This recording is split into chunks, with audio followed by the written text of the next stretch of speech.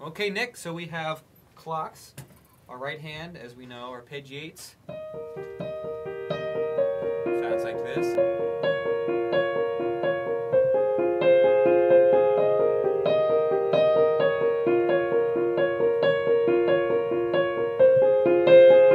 Make sure your hands spread and you're not playing notes with single fingers. Make sure you're sharing the load in between your fifth finger, your second and third finger, and then your thumb is always on bottom. Okay? We're going to learn our left hand, though, today.